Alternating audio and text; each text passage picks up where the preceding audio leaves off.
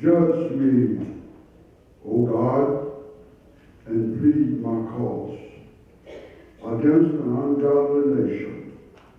O deliver me from the deceitful and unjust man. For thou art the God of my strength. Why doesn't thou cast me off? Why both are mourning because of the oppression of the enemy? O send out thy light and thy truth. Let them lead me. Let them bring unto me the holy hills and to thy tabernacles. Then will I go unto the altar of God, and unto the God that my exceeding joy. Yea, upon the harps will I praise thee. O God, my God, why art thou cast down on my soul? And why art thou disquieted within me? Hope in God, for I shall yet praise him, who is the health of my countenance. Thus I read for you the entirety of the 43rd Psalm.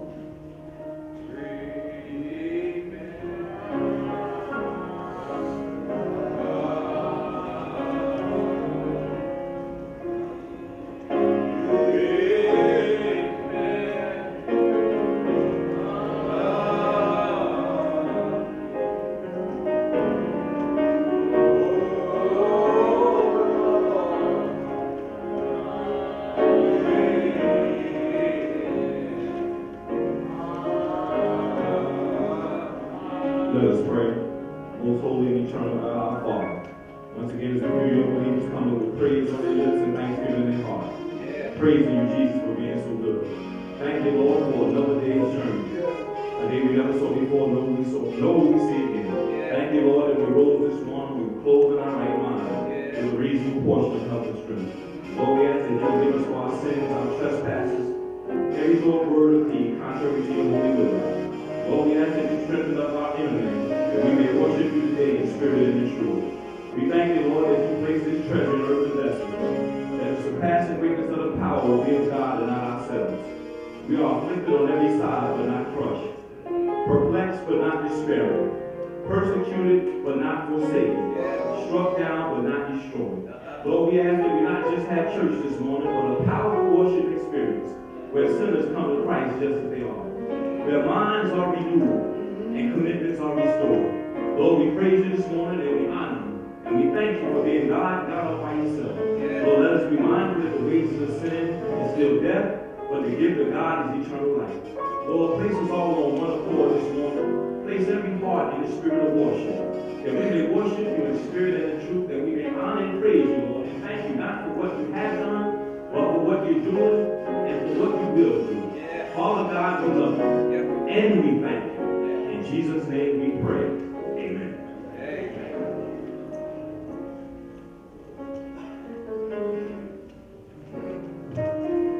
Again, we come to worship our Lord and Jesus Christ, for he has been good to us. His testimony time is there is everyone who wishes to stand. Let's give us what good God has done for you. You've been mighty good. Mother Brown. Good morning, church. Good morning. I just want to thank God for this, all that he's done for me in my life. Amen. I thank God for his done for kids and everything. Most of all, I thank God for this gift of his son, Jesus Christ, who died for us. Amen. So when we can do it. And I'm just happy for what he's doing in my life and the people that he got. And I'm glad he gave it to his absolute church. You know, I think back to the thing that I used to do when I came from. And see, a lot of these things that I'm going to do that would be possible if it wasn't God that was on my side. Amen. Because I truly believe that. Amen. I'm just glad to be here. And I thank God for what he did for us for our anniversary. And I always think that if we keep having seen the Lord with his name, we do in the spirit keep him on this day instead of going to the rest of us. We don't want to deserve it. Yeah. What a mighty God we do so. Amen. Amen. Thank you, brother. Go ahead, brother. Good morning. A few months ago, I stood here and I said, every so often, you get yourself in this place and you wonder if God is with you. You just feel lonely, alone, and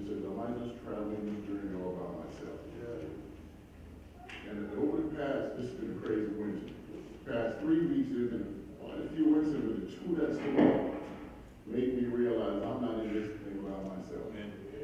3 weeks ago, I was on my way to church and came across the George Washington Bridge out in New York City. And there were about 75 cars just parked along this side of the highway. And I'm like, why are these people parked? You know, it's 7:30 in the morning. And all of a sudden, I couldn't stop.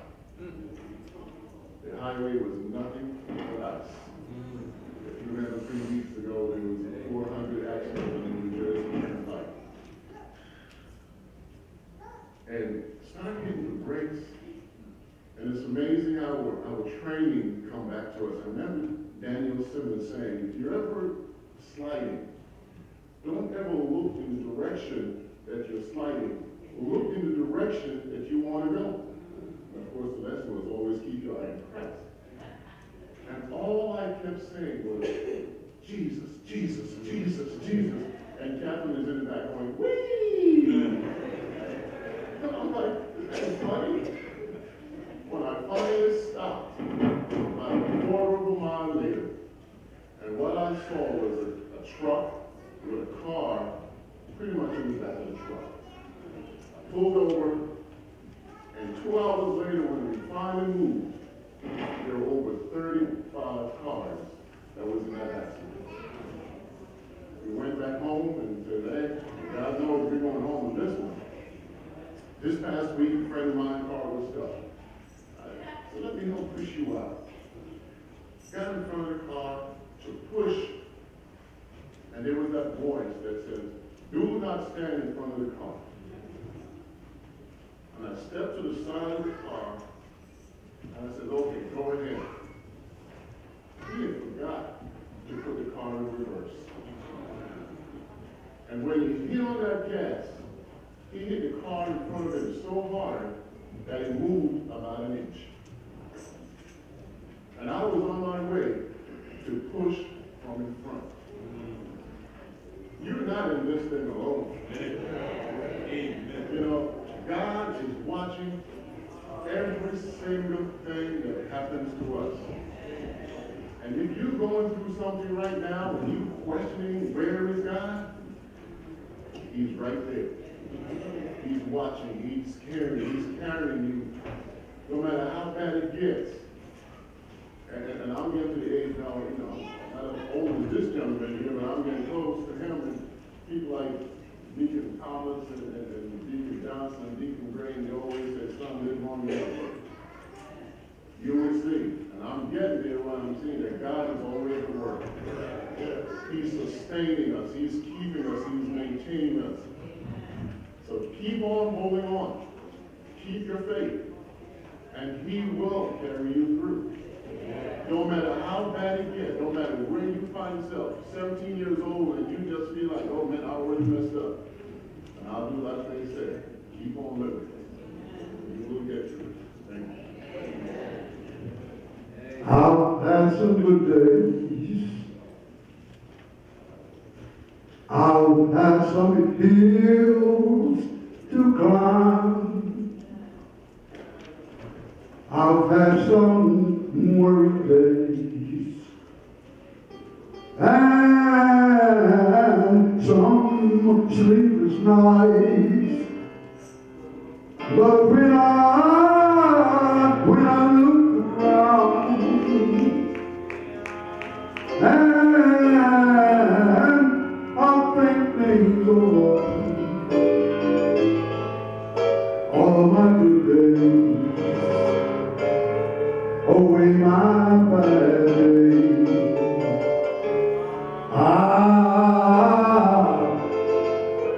I won't complain.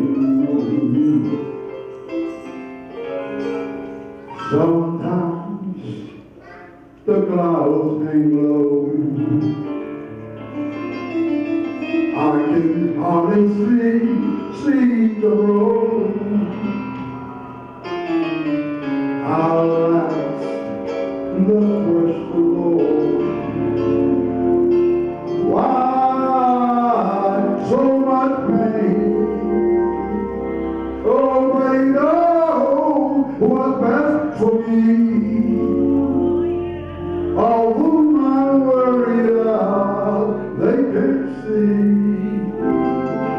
So I just said thank you, Lord. Thank you, Lord.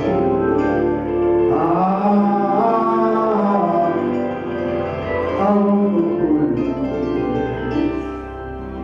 God has been good to me, has been good to me.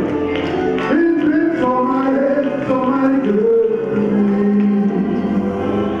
Oh, I've been so well when you could ever be. God has been good to me. He cried all my tears away. Yeah. Turn my night into day. So I just said thank you, Lord. Oh, thank you, Lord. I want to praise. That's a good thing to stand on your feet and acknowledge that He is good to you. Oh, God has been good to us. He has been so mighty good to us. Oh, I've been so well that you could ever be. God has been good to me. You cried on your tears away. Took your midnight into day. Oh, I just said thank you, Lord. Thank you, Lord. We want to praise. God bless you.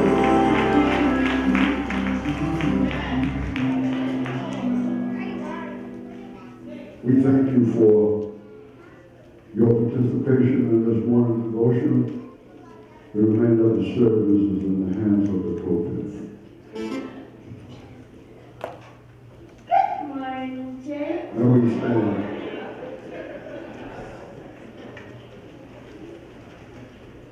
I was glad when they said unto me, let us go into the house of the Lord. Praise God from whom all blessings flow.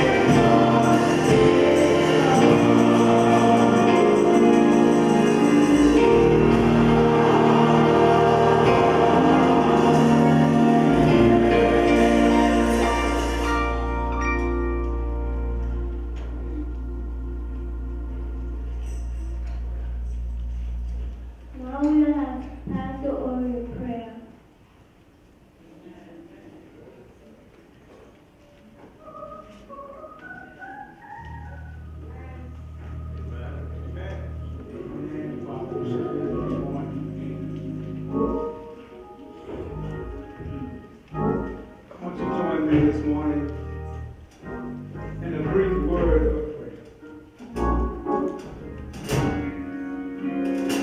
Most holy and righteous God, our Father, it's once more and again a few of your believing children gathered in this place at this hour, needed and body bound, seeking to be blessed from on high. We're mindful, Lord, that just last night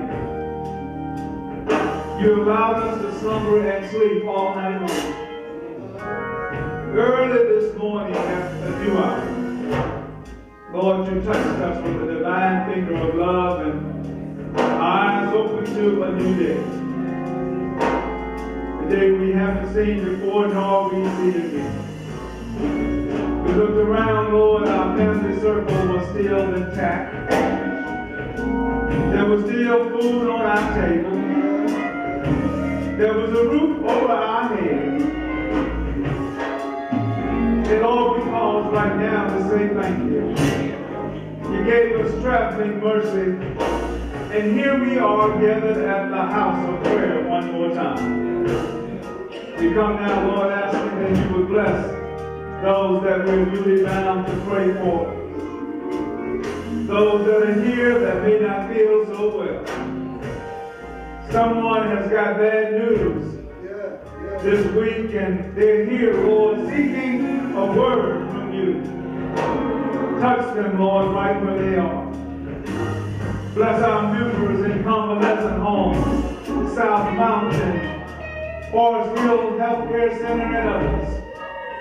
Bless those in Newark, Elizabeth, Hillside. Wherever they are, Lord, bless them where they are. With what they stand in need of on this day. Lord, we cannot go any further in this prayer without asking you to bless Abyssinia in a special manner. Bless, Lord, from the pulpit to the door. And let us not be selfish, Lord, but not only Abyssinia, but every church whose door stands ajar in your name today. Bless, Lord, whatever we stand in need of. Lord, we pause right now to ask that you would continue to pour your blessings out on this homeland of ours called the United States of America. We're not perfect, Lord, but we're working on it. Bless the president and bless all of the officials that have been elected to their respective offices. We realize, Lord, that you are ultimately the one that's in charge. Keep us humble, Lord, as we go forward. And now, Lord, as we pray, we ask that you would look out on these your people. Whatever they stand in need of at this hour, grant their request right now, Lord, in the name of Jesus. We thank you for this day. Thank you for the blood still running warm in our veins. We realize it's not because we've done so many grand things, not because we live good, but because of your grace and your mercy that I still count. We still count ourselves among the land of the living. We thank you just for being here. We thank you for breath. Thank you for a tongue that I can say thank you for all that you have done. Thank you for what you're doing right now. I'm being bold in my faith and say thank you for what you're going to do for us tomorrow. Oh, we thank you today. Realize that one day, soon and very soon, this old Dusty Marshall life will be over. And I too, like so many before me, must go into my room and shut it, never to come out again. Be with me in that hour. Because Lord, all I want you to hear you say is well done, my good Savior. Save us without the loss of one. That is your servant's word. In the name of Jesus, I pray. Amen.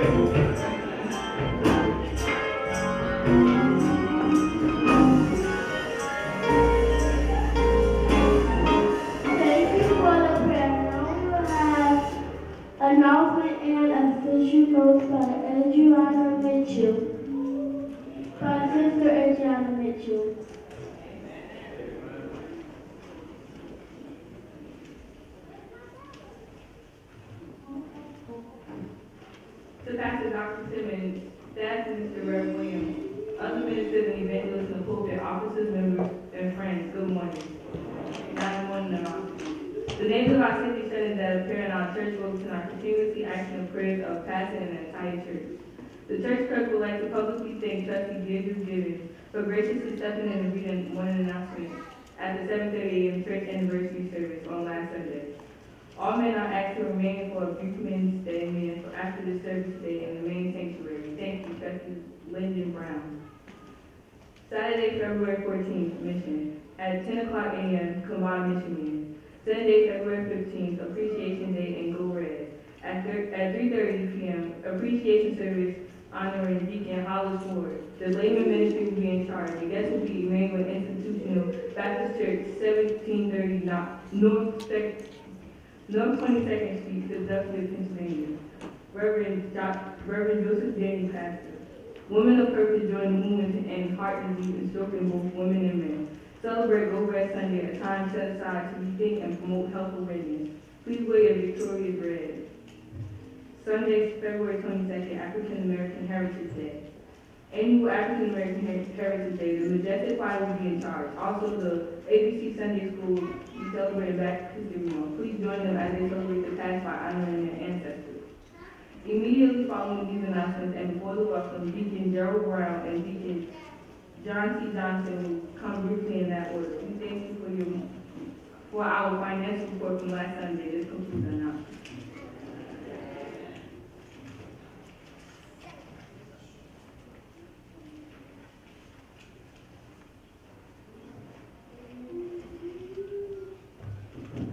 Good morning again. At the city on next Sunday, I'm asking all laborers to please stay up for the 10:30 service, so for a short brief meeting. And then the next Sunday, we need to see all y'all here at 3:30 to help us celebrate and to serve. Thank you.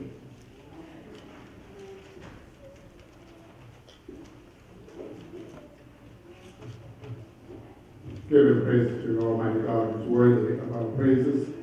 I would just like to take a few moments to emphasize next Sunday activities at the 3:30 service. In your program for the last couple of Sundays, it stated that it was Lock Carey's Day. For those who are not familiar with Lock Carey is a foreign mission convention dealing with foreign missions. But our pastor suggested that let's take next Sunday and do some home mission in a way of honoring one of our own who has done so much through mission at the Abyssinian Baptist Church. Now, we have not put Lock Carey aside. We will still be doing what we need to do in honoring our responsibility to Lock Carey. As a matter of fact, in August, my wife and I will be going to the Lock Carey Convention located in Greensburg, North Carolina. We will be representing Abyssinian Baptist Church, but to represent home mission. Please let us come out and support our own Deacon Hollis Ford on next Sunday. There is a flyer in your program, and we ask that you just look over the program, take it to heart, and respond accordingly by giving what you can to celebrate Deacon Hollis Ford Service Award Day. Thank you so much. And by the way, the usher should have envelope. The usher will have envelope. And if you have not received one, we're going to ask that you see the ushers or they will give you one. Thank you so much. Good morning, church. Good morning. This is the day that the Lord has made. Let us rejoice and be glad in it. Amen. If we have any visitors, will you please stand and give us your name and your church? No visitors? Abyssinia, will you fellowship with each other? Amen.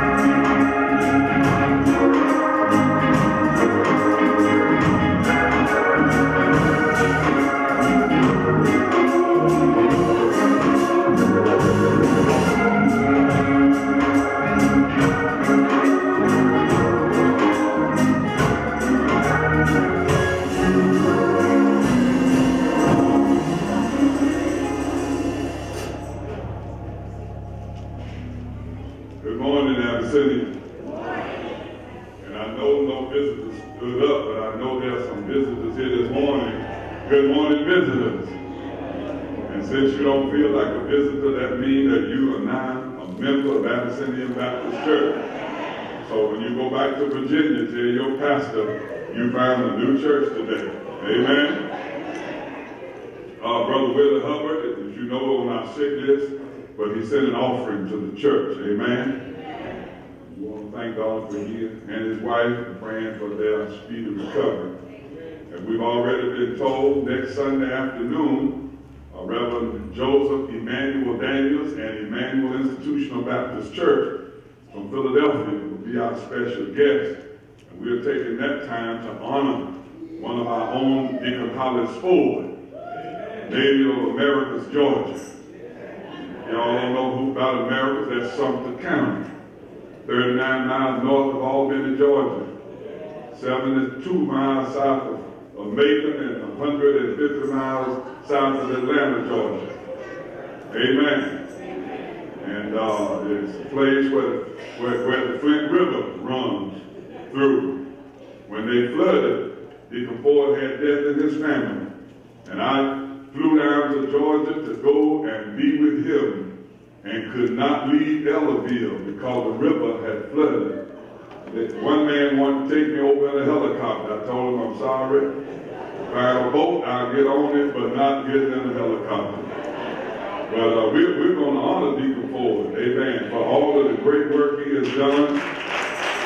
The Lord has blessed him 93 years young and still going, amen. And so next Sunday, come prepared to stay all day because the laymen, they're going to not only fix food for Emmanuel, they're fixing food for all of us who are going to stay for the 3:30 service. Amen? So you don't have to run home. You can come and be here. There's some envelopes that Usher's been passing out. Put your special little offering in there just for Deacon Ford. If you're going to write a check for $1,000, make it out to Hollis Ford. Amen. And I know he would appreciate it. And we're looking forward to it. Now, we would love to have your money, but it would be even better if you showed up with your money. Amen. We want you in the building as we come to honor this young man. Asking your prayer. Who's that? And if you want to turn your envelopes in your program there's a little advertisement sheet, and it gives the name of the committee members. You can turn it in to any committee member. Amen? And they will be glad to take it for you. Sister Harris, come on up here. She has a testimony she wants to share. And worship is the place to give your testimony. And we are in worship. Amen? And so, how many minutes you need? 2? Okay. All right, we got a minute and 59 seconds. Good morning, church. As a mother, we know we get down on our knees and we pray for our children, right? And each and every time I pray for all my friends and family. No hurt, harm, or danger. My son was on his way to work on Friday, and he was at a light, and someone rear-ended him in the back of his car. His entire car was pushed all the way up to the front seat. And thank God he only got away with a bruised arm, fractured. So your prayers do matter. So God be the glory for what he did for me to save my child. Thank you. Woman, Mary, I give you 2 more minutes if you shout. Amen. That's something to shout about. Amen. Amen. To God be the glory. Amen. For the great things he has done. Amen. I want to thank God for Deacon Gray. Amen. Being here with us today. Every chance he gets and can come. Amen. He's here with us, and we thank God for him. Now, let me make this one announcement. I'm going to have a sheet over in the clerk's office in that usual place where you sign. And we've been asked to come to Columbia, South Carolina to fellowship with Reverend Baker on his anniversary in April. It's the Sunday before Men's Day. That's Sunday before the Men's Day Sunday. And I need to know whether to tell him I'm coming by myself or you're coming with me. He's been able to secure rooms, 2 in the room. You can stay for $40 a night each. And since it's transportation, the church will pay for the bus. Amen. Matter of fact, the money already in the budget for the bus. All we have to worry about is your hotel. He's planning a barbecue at his house, swimming pool party, the whole thing. Some of y'all who always want to wear your 2-piece bathing suit. You can do it that weekend, amen? All I need to do is just sign on the list and let me know, whether I have enough. And really, I need enough to make up a choir too. Amen? So y'all sign, and if you're in the choir and want to sing, just put on your choir, okay? That way I can kind of keep up with who's going. Amen? God bless you. God keep you. Did I say it again?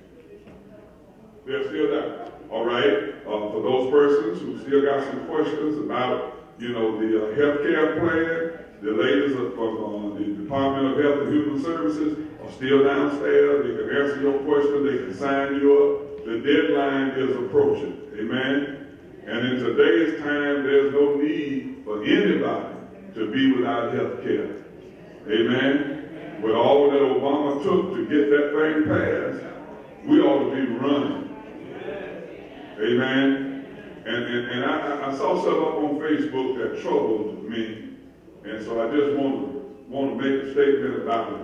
Somebody put up there that for Black History Month, all black women ought to take their weaves out of their hair and go natural. Let me say this so that ignorant folk won't make those kind of ignorant statements. All people of color don't have nappy hair. Did y'all know that? You got some Brazilians who are colored. You got some Indians from India who are colored. Amen? And some got straight hair, some got kinky hair, some got curly hair, some ain't got no hair. But quit putting that ignorant stuff up there. All colored people don't have nappy hair. Amen? And some of them haven't put nothing in it. It's just that way. Amen, somebody. Y'all make sure y'all speak to them.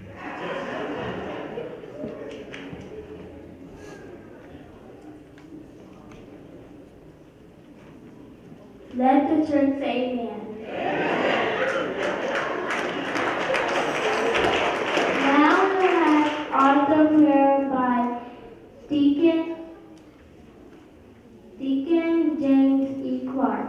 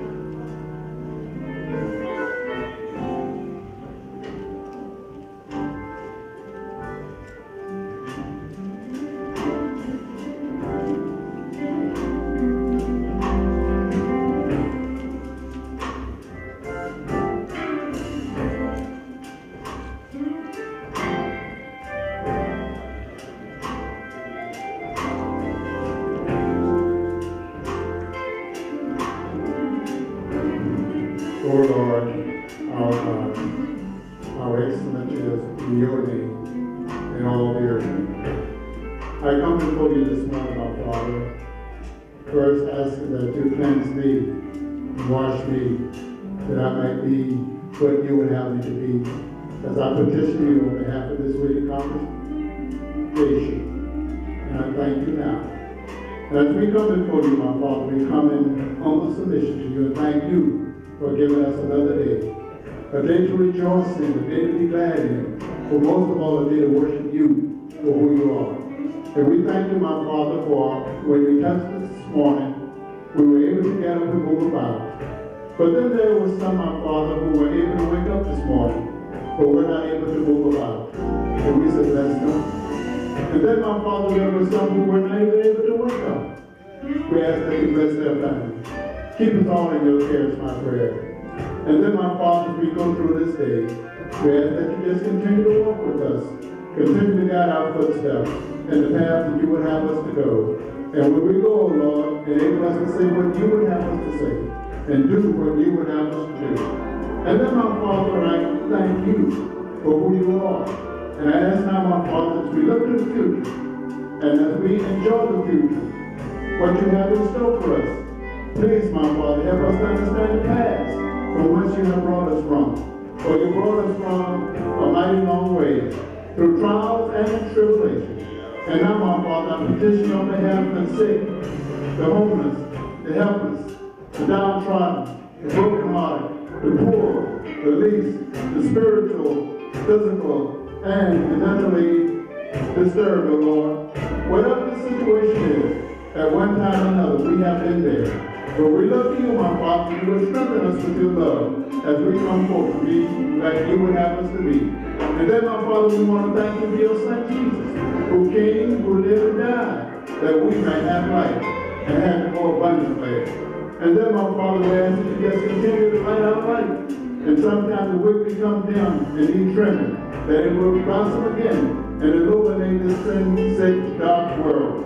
And then, my Father, you told us there will be wars and rumors of wars. We will be faced with earthquakes, land famine, so many things, my Father, and we turn around looking for an answer instead of looking to the answer, because you are the answer. And then, my Father, you told us in your word that we, who are your people, and are called by your name, would humble ourselves and pray and seek your face and turn from our wicked ways. You say if you will hear from heaven, you will forgive us of our sins and heal the sin-sick land. And we thank you, my Father, for what you're going to do, because you have never betrayed your word. You've always been who you are. You've always been there for us. And sometimes, my Father, the enemy, the adversary, just continually knocks on our door. But when he knocks, just tell him, you've been bought with a price. He has no way that he can enter in. And then, my Father, the time will come when we will no longer leave our footprints on the same time. We're going through that what we call death, never to come out more. But when that time comes, my Father, let us go not like discouraged slaves and discouraged to his dungeon, but sustain the soul with an unfaltering trust. Let us approach the grave like the one who wraps the dirt from the scalp about him, and lie down to pleasant dreams. Knowing that one day he'll wake up in the land where John declared that the wicked will cease from trouble, and the weary soul will be at rest. And the man, my Father, where every day will be Sunday, and heaven will have no end. And the land, my Father, is full with every man. But most of all, my Father, in a land where we will meet your Son Jesus face to face, and he will present us faultless before you. And he will say, well done, thy good and faithful servant. Rest from thy loving Lord. The battle is fought, the victory is won. Enter thy master's joy. Save us all without the lost one is the servant's prayer. Amen, amen, and amen.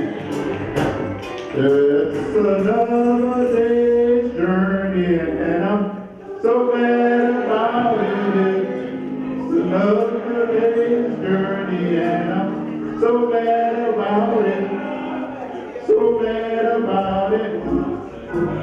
Day's journey, and I'm so glad about it. I'm so glad to be alive. He woke me up this morning, and I'm so glad. He woke me up this morning, and I'm so glad about it. So glad about it.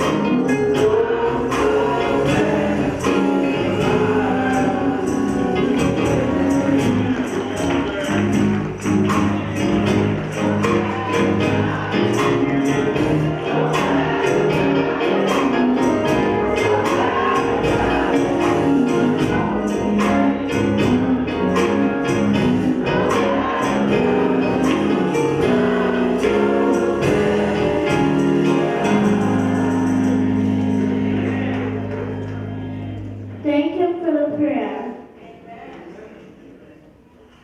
Now we will have music mystery, followed by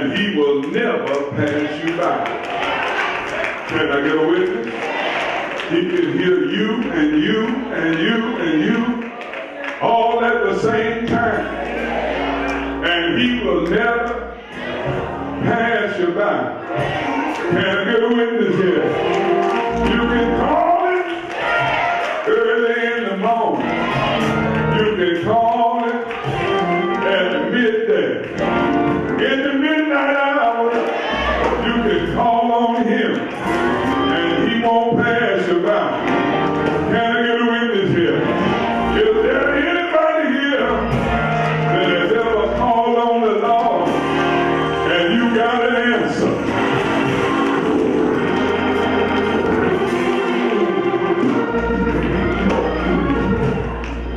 Y'all have to excuse me, but James Clark sang today, and that kind of got me happy.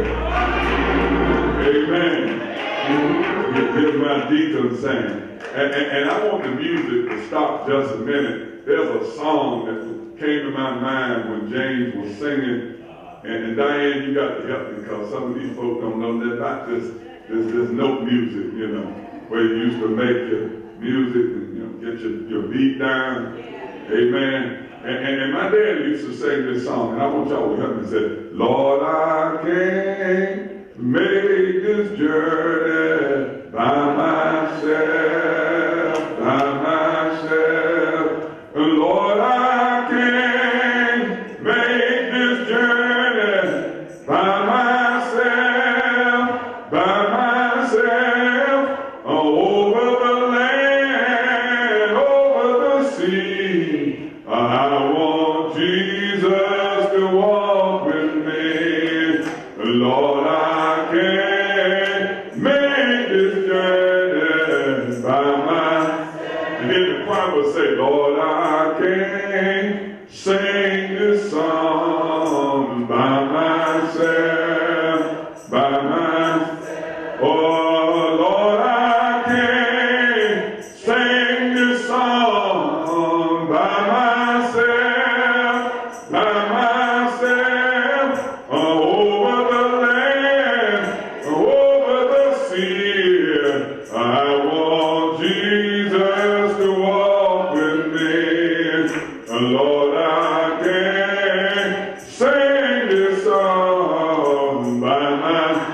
And the deacon will say, Lord, I can't pray this prayer by myself, Lord, I can't pray this prayer by myself, over the land, over the sea. I want Jesus to walk with me. Lord, I can't pray this prayer by myself. Preacher will say this, Lord, I can't preach this sermon by myself, Oh, Lord, I can't preach this sermon by myself, over the land, over the sea. I want Jesus to walk with me. Lord, I can't preach this sermon by myself. Amen. Now down south, they didn't have no carpet on the floor. So you could hear the feet, you know. And you could, and them old sisters get to rocking. Yeah. In the old church, we called it the biddy dance. Where they would just get in a circle. Amen. And they would just, you know, go in that circle and singing and rocking and singing. Yeah, you see, at some point, you got to be able to lead the Tehillah praise and go to the Yada praise and from there to the Hala praise. But some of us, we still in the Tehillah. Praise the Lord. Hallelujah. Isn't that it? You got to rock the Lord. Amen. You got to put yourself in that thing. And after a while, you'll go to feeling that thing. Hey, thank you, Deacon Clark. You inspired my heart today. Now, early morning, for the past 3 Sundays, with the exception of the first Sunday, I've been dealing with, Lord, why didn't my mountain move? then during the 1045 service, I've been trying to deal with Black History Month. So today I want to stay in that. I want to deal with African American History Month during this service. I want to call your attention to 2 Kings chapter 20. 2 Kings chapter 20. And I'm going to read verses 1 through 11. I could read verses 10 and 11, but you would ask me, Reverend, what's going on? Because so much is left out. So I want to read 2 Kings chapter 20, verses 1 through 11. Amen. If you have it, say amen. Amen. If you don't have it, say wait a while. Okay, I hear some wait a while. We'll wait on you. 2 Kings. Amen. Chapter 20, verse 1. In those days was Hezekiah sick unto death. And the prophet Isaiah the son of Amos came to him and said unto him, Thus saith the Lord, Set thine house in order, for thou shalt die and not live. Then he turned his face to the wall and prayed unto the Lord, saying, I beseech thee, O Lord, remember now how I have walked before thee in truth and with a perfect heart, and have done that which is good in thy sight. And Hezekiah wept sore. And it came to pass, before Isaiah was gone out into the middle court, that the word of the Lord came to him, saying, Turn again, and tell Hezekiah, the captain of my people, Thus saith the Lord, the God of David thy father, I have heard thy prayer, I have seen thy tears. Behold, I will heal thee on the third day, thou shalt go up unto the house of the Lord. And I will add unto thy days 15 years. And I will deliver thee and this city out of the hand of the king of Assyria, and I will defend this city for mine own sake and for my servant David's sake. And Isaiah said, Take a lump of figs. And they took and laid it on the boil, and he recovered. And Hezekiah said unto Isaiah, What shall be the sign that the Lord will heal me, and that I shall go up into the house of the Lord the third day? And Isaiah said, The sign shalt thou have of the Lord, that the Lord will do the thing that thou hast spoken. Shall the shadow go forward 10 degrees, or back 10 degrees? And Hezekiah answered, It is a light thing for the shadow to go down 3 degrees. Nay, but let the shadow return backwards 10 degrees. And Isaiah the prophet cried unto the Lord, and he brought the shadow 10 degrees backwards, by which it was gone down in the dial of Ahaz. That's the word of the Lord. And I want to preach today from the subject, Turning Back the Hands of Time. Turning back the hands of time. Many people have a nostalgic vision of the past, and many of them remember something they had at a more pleasant time. If all of us look back in our lives, we will find out that over the course of time, some of us have won or lost whole fortunes. Some of us have lost loved ones or lost beautiful relationships. And along the way, many of us have lost dear loved ones and friends. Those who have made mistakes often dream about getting a chance to do it all over again. Those who are unhappy now often ponder what it would have been like or what it would be like to return to that happy day and relive life again. This nostalgic wishes is perhaps what Tyrone Davis had in mind, Brother Shingles, when he wrote this song many years ago, If I Could Turn Back the Hands of Time. I see more than Deacon Shingles remember that song. But as we celebrate Black History Month, there are many who hear the reflections of our elders about the good old days. And we are fascinated with life as it was lived in the past. Yeah, those were the days of family prayer. And I'm quite sure that every person my age and older can remember those family prayers. Yeah, we remember the days when we heard mama pray, heard grandmama pray, heard granddaddy pray, and they would pray for the family.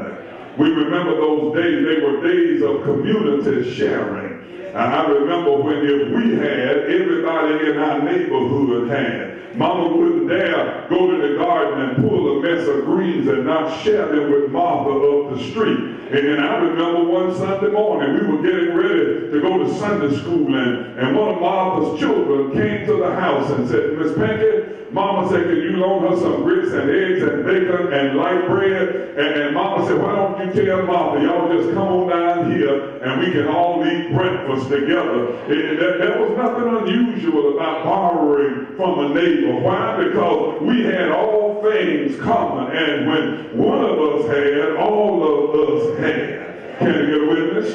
Yeah, those were the days of mutual respect. Those were the days, brothers and sisters, when a man's word was his bond. Yeah, they didn't sign no paper. Papa just shook hands with the neighbor, and that handshake meant that what I said is what it's going to be. Can I get a witness?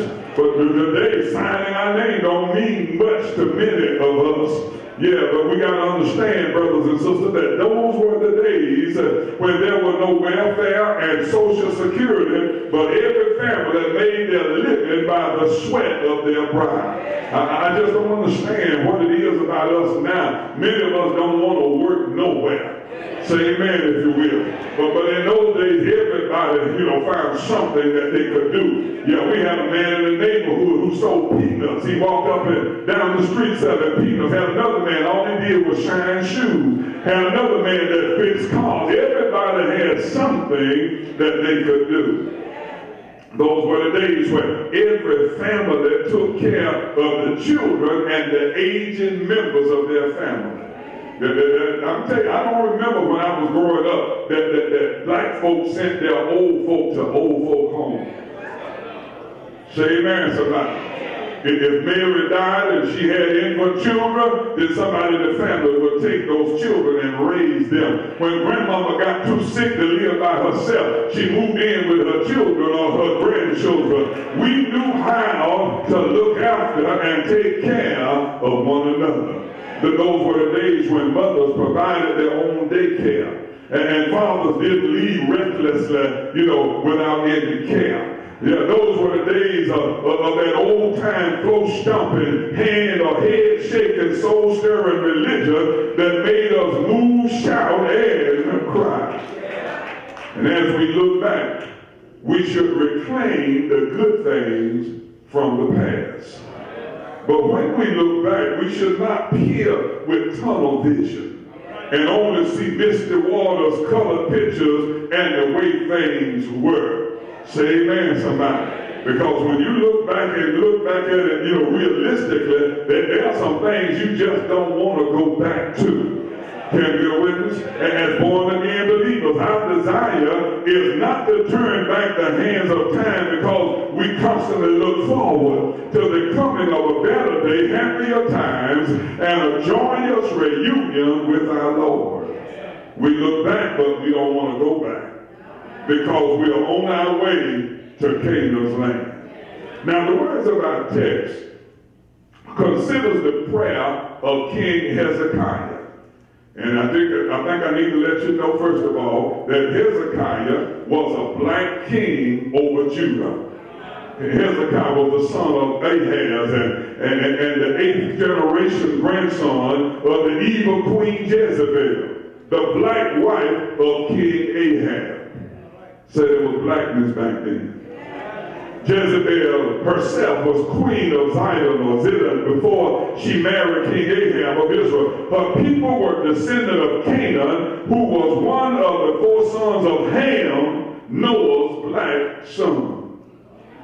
The text therefore considers a black man's prayer to God.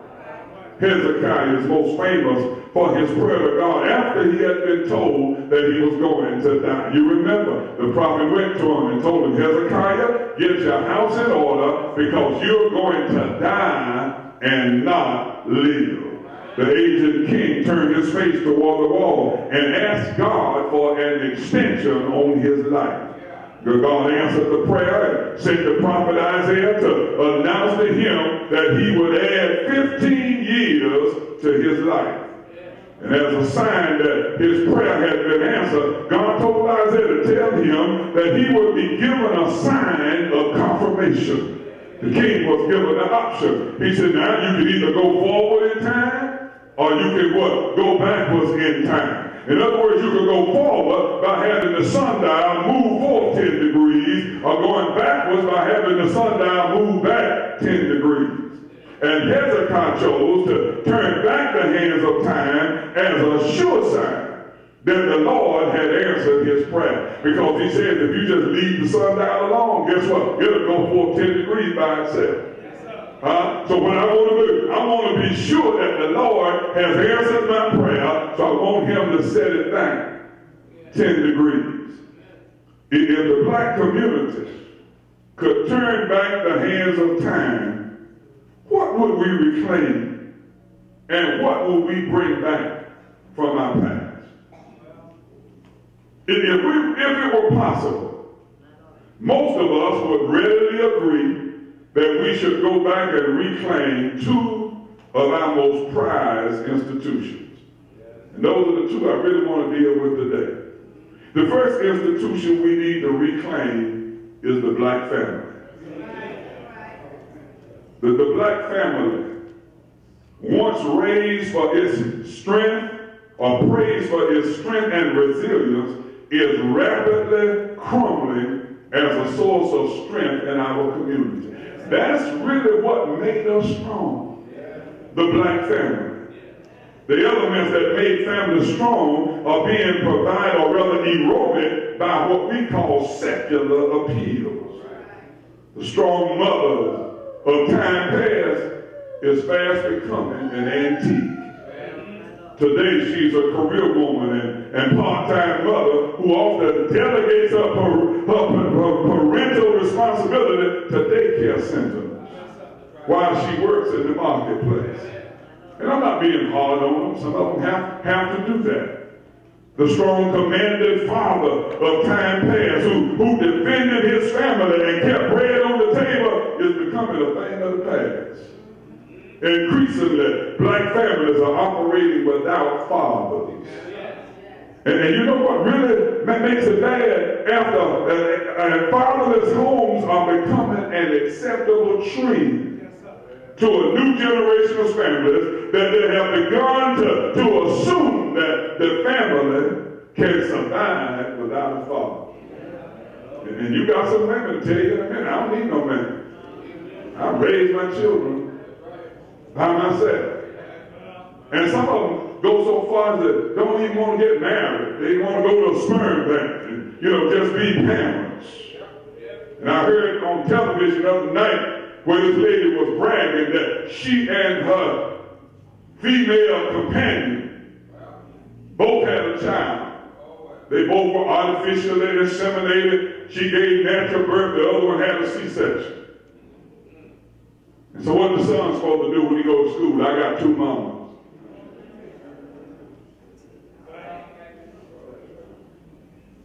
Y'all better talk to me. And so fathers have, and now they can just, But as a community, we are losing black families.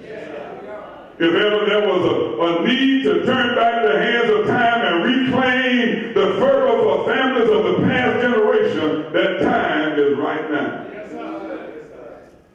Do you know we have more African American men in prison than we do in college?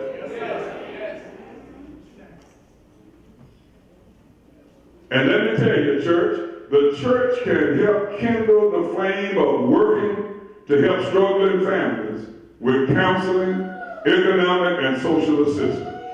We got to do that. We got to spend less time up in here shouting and spend more time counseling our families. Talk to them about economics. Teach them how to save money and invest money. Sandra Week told me there wasn't but one pot of money in the world. And if you lose $1, somebody else gains $1 out of that same pot of money. And it's time out now that y'all stop talking about that pie in the sky. And you need to be trying to get a part of that pie while you're on earth. God didn't mean that because you were saved you got to be poor. But we want our kids to walk around with $200 sneakers. And they don't even have a job.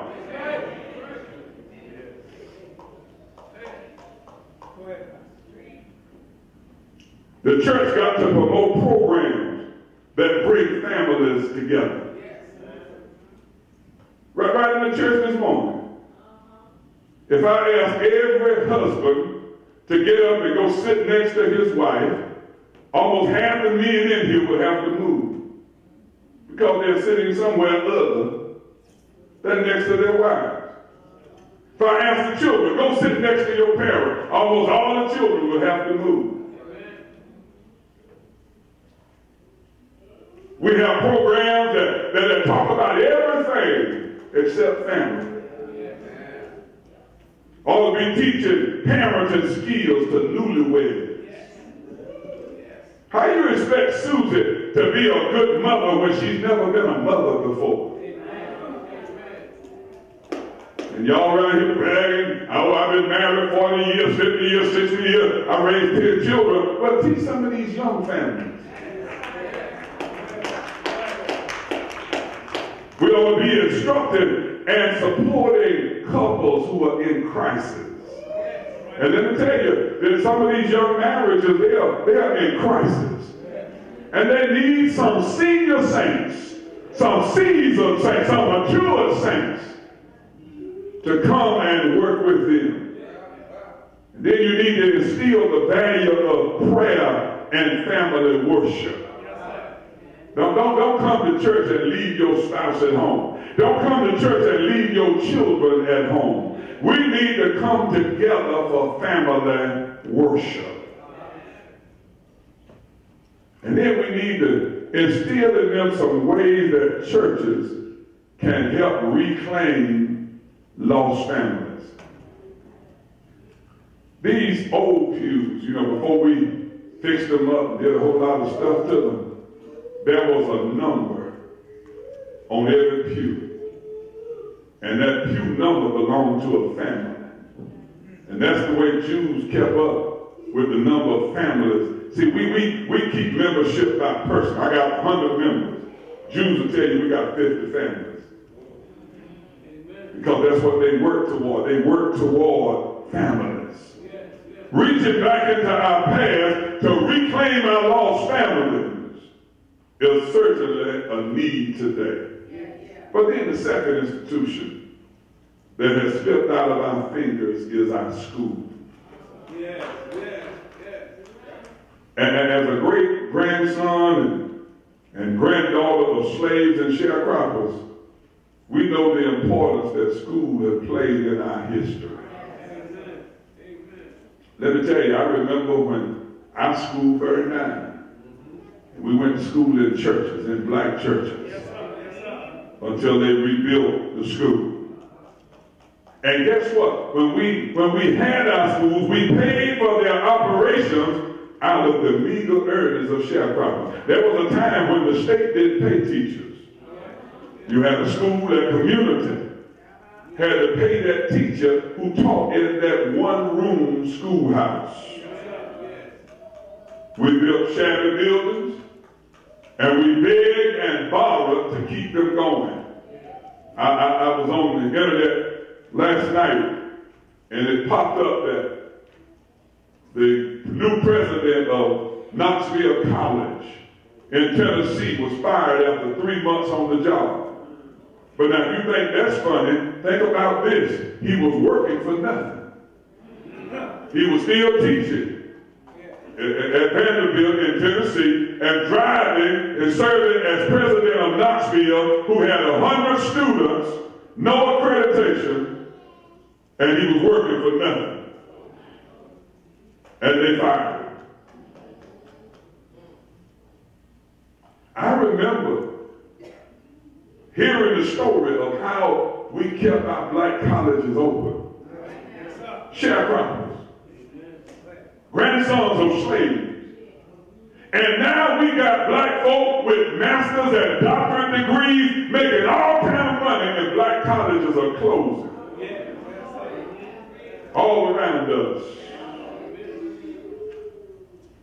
Today there is more value in going forward than there is in going backwards. And Hezekiah had the option of going forward or turning back the hands of time. And brothers and sisters, there are some things that are better left in the past. I don't know about you, but I don't want to go back to buying my hamburger at the back door and paying front door prices. I don't want to go back to paying bus fare at the front of the bus, but having to take a seat on the back of the bus. I don't want to go back to drinking water from colored-only water fountains. I don't want to go back to bowing and scratching my head talking about Yassa Massa.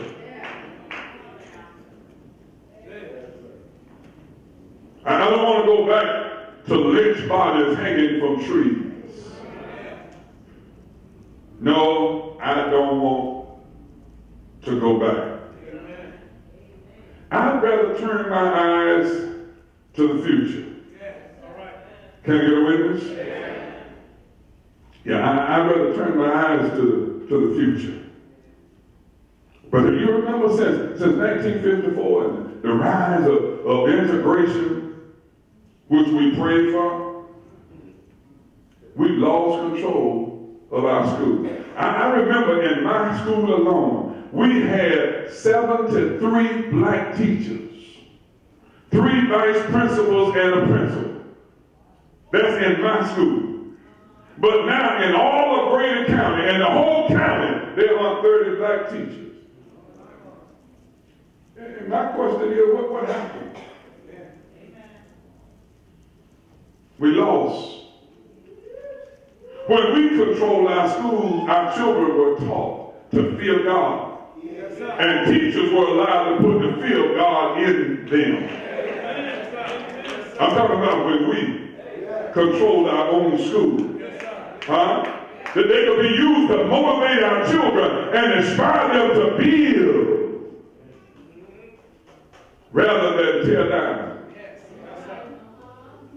But our schools have slipped away from us.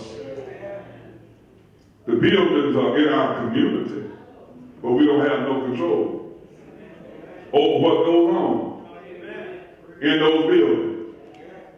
Can I get a witness?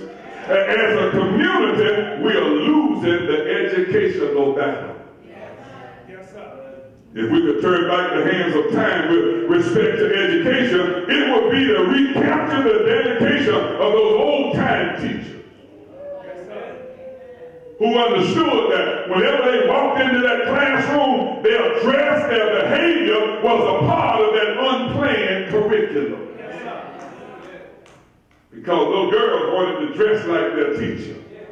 Little boys wanted to dress like their male teacher.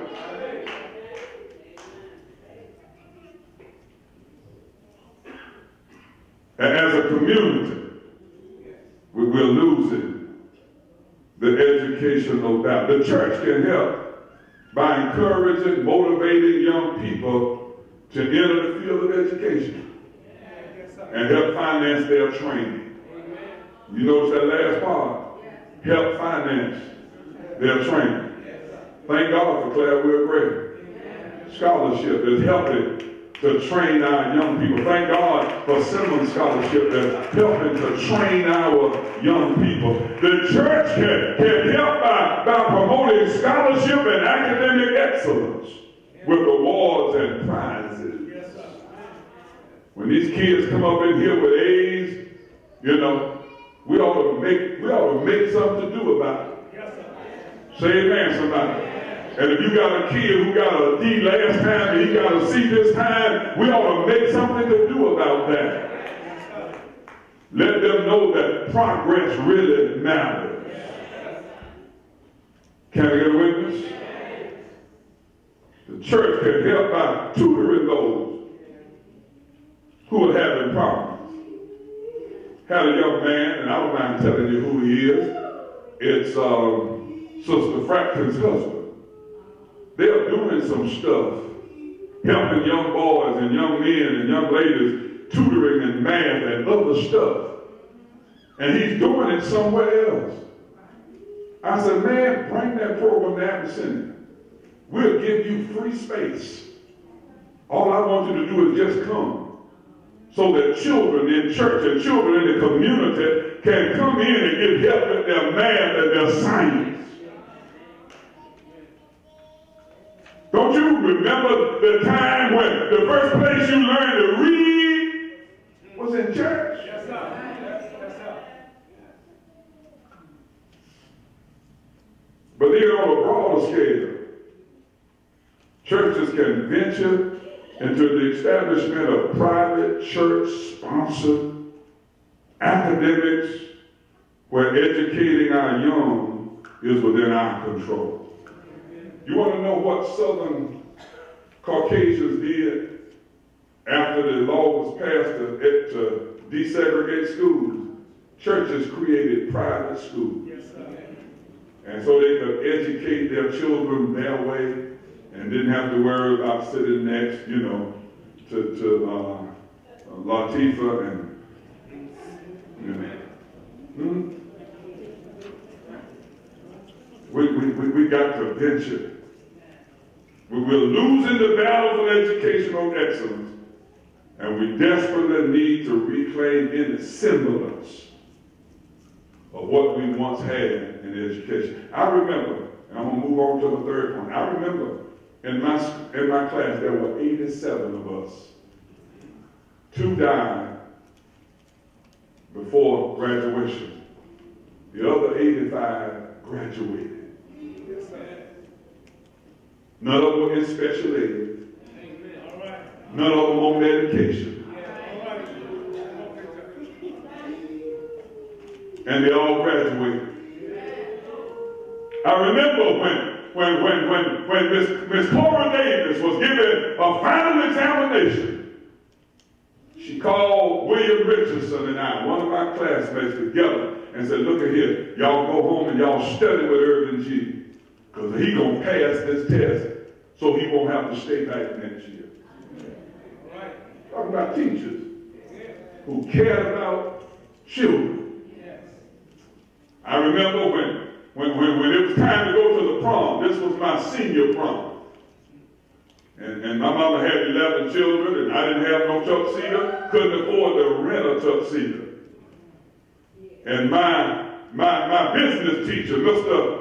Emmanuel, had a tuxedo. I was 6'5", he was 5'11". But see, anybody know anything about clothes? Older men, clothes fit differently on younger men than they did on older men. He loaned me his tuxedo. Sleeves came up to here, and all I had to do was drop the waist a little bit, and the pants was at least touching the top of my shoe. Because I'm not tall from the waist down, I'm tall from the waist up. Believe it or not, my leg length is only 35, but I'm 6'6".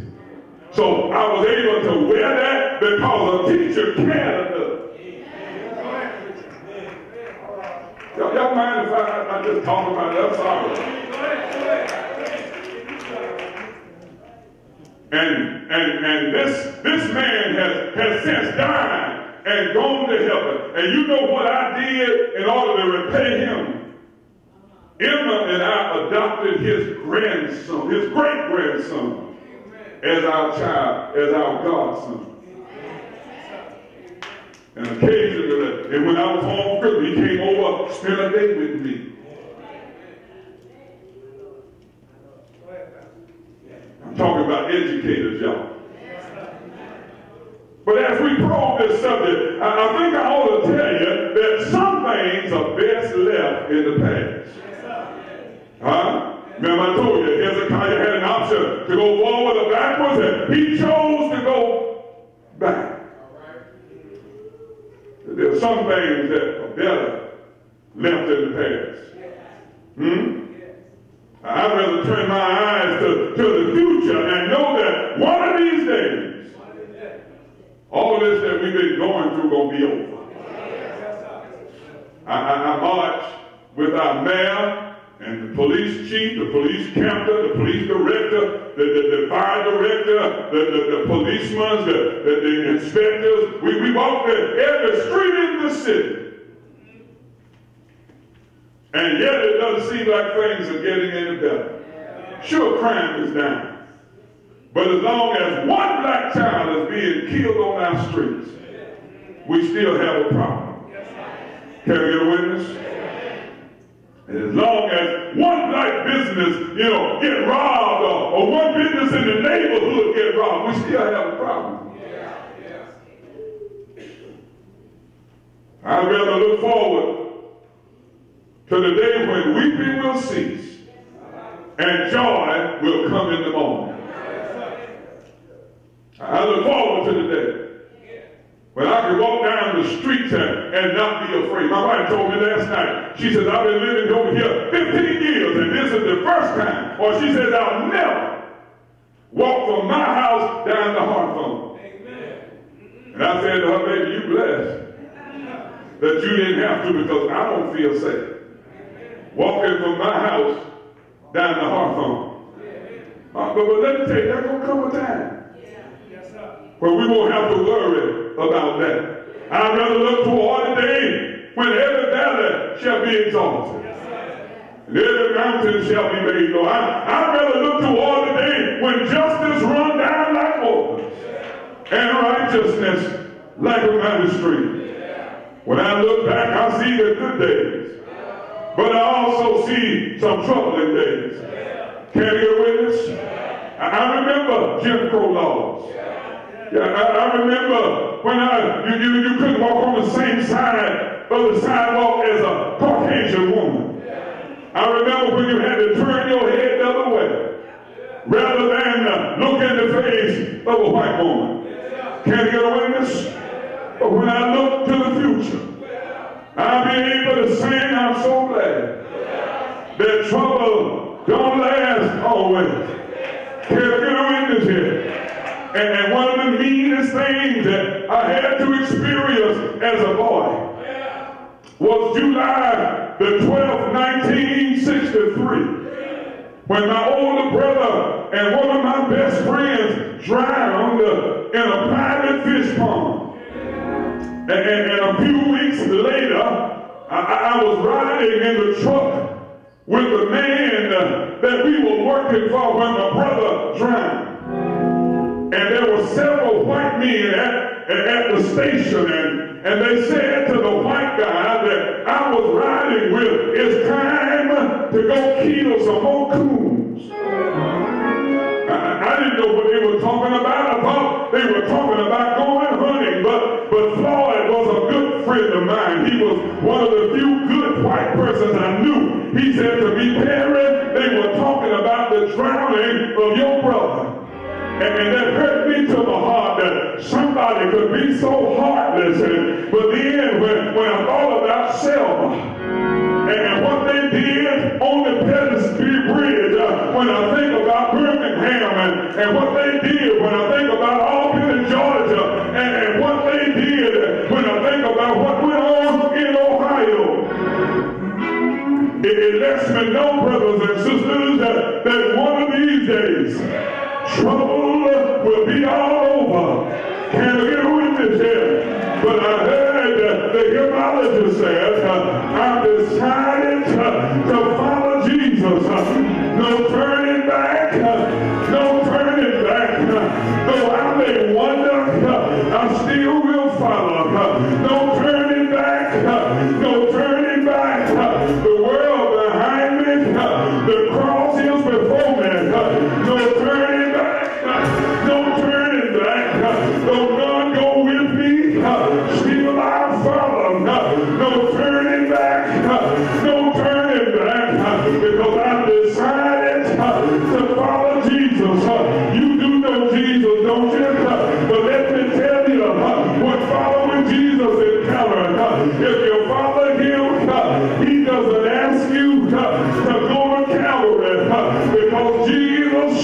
has already gone to Calvary. It was early one Friday morning.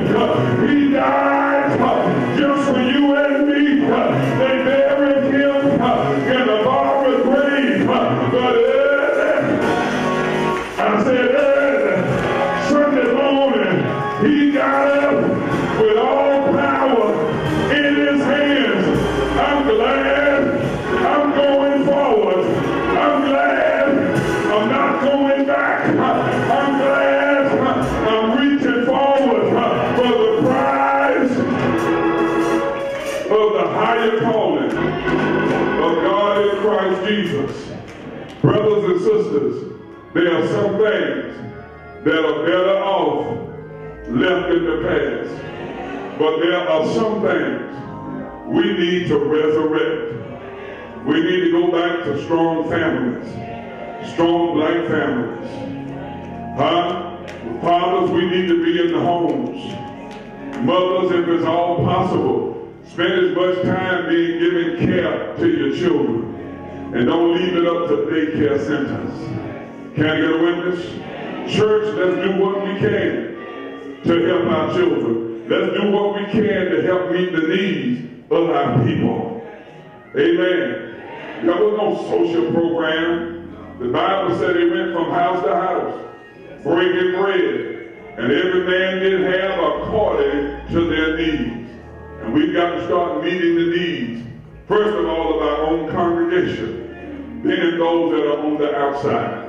None of us in here should be living better than the rest of us, because what we have, others ought to be able to garner from us. Amen. Nobody in here should be walking to church because we got vans, we got cars. And if you drive up to church, pass by somebody on their way to your church, and you don't offer them a ride, you ought to be ashamed of yourself. Because God bless us so that we can bless each other. And let me tell you, young fellas, something. Your mama and your grandmama ought not be scared of you. You ought to respect your elders. You ought to respect your mama and your grandmama.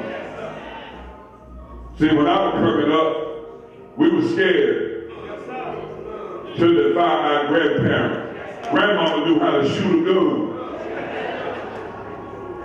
Say amen. Who that Teddy Pendergrass? That's who defied his dad.